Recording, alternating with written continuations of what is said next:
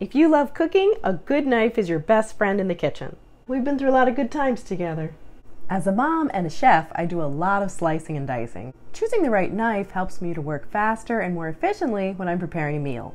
Today, I'm going to share with you my favorite knives to work with and what I use them for. The three types of knives that most home cooks find useful are number 1, a chef knife, number 2, a serrated knife, and number 3, a paring knife.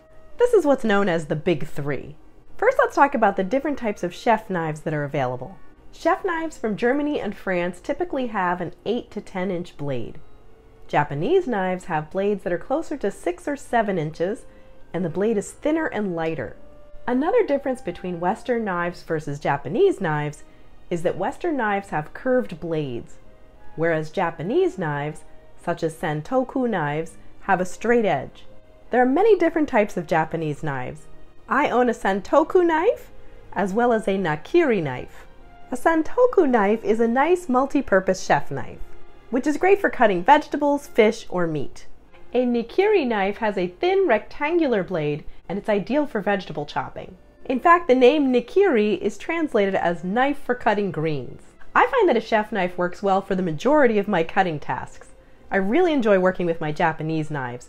They're lightweight, so they don't tire my wrist and hand as easily. I also own a German-made Messermeister knife, which has a nice 8-inch blade and a super comfortable olive wood handle.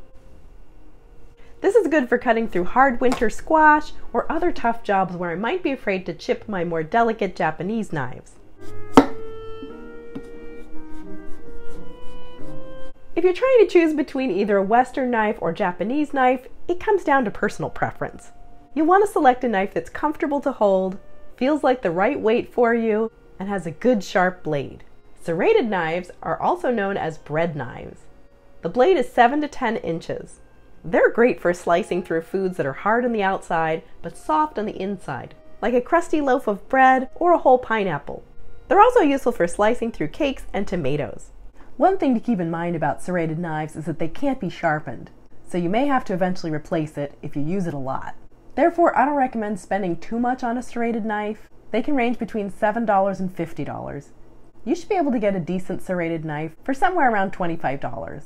I'll link to a good one in the description. A paring knife is useful for small detailed jobs that require control of your blade. The blade is between 3 and 4 inches. I like to use a paring knife to trim the bottom from a head of lettuce and for de-stemming strawberries.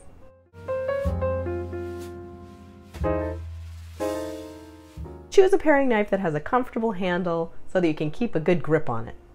Price-wise, paring knives range between $6 and $30. I often use a 5-inch utility knife like this. This knife has a longer blade than a paring knife, and it's great for small slicing like removing broccoli or cauliflower florets or slicing an apple.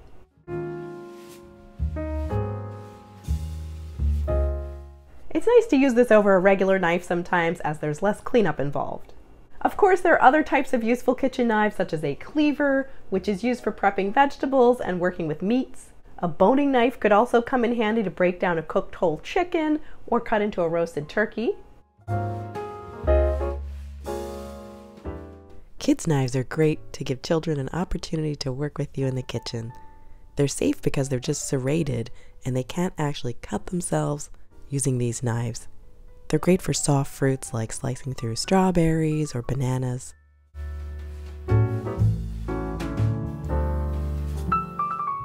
Another consideration when it comes to kitchen knives is storage. Just like choosing the right knife, this is a personal preference. Some options include storing knives in a kitchen drawer or attaching them to a magnetic strip,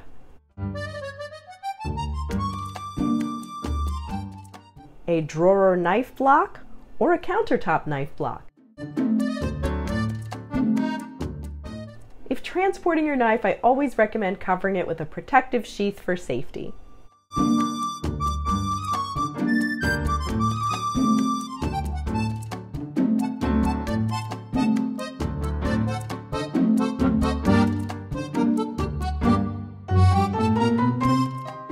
Also, be sure to keep your knives sharp.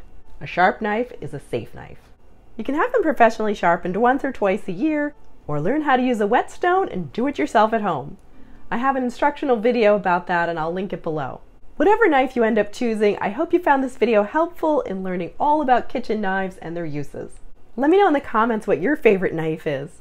Thanks for watching, and I'll see you in the next video. Bye!